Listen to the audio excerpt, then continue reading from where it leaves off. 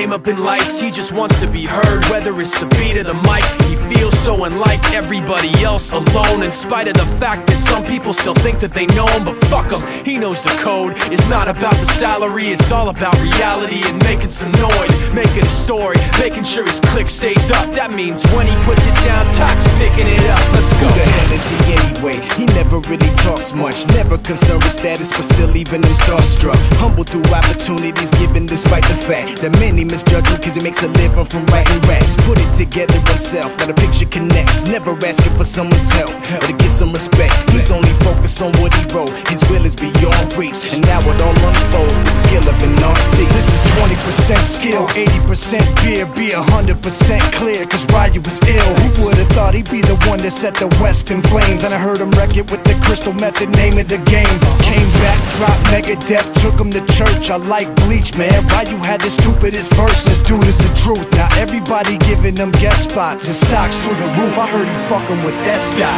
This is 10% luck, 20% skill, 15% concentrated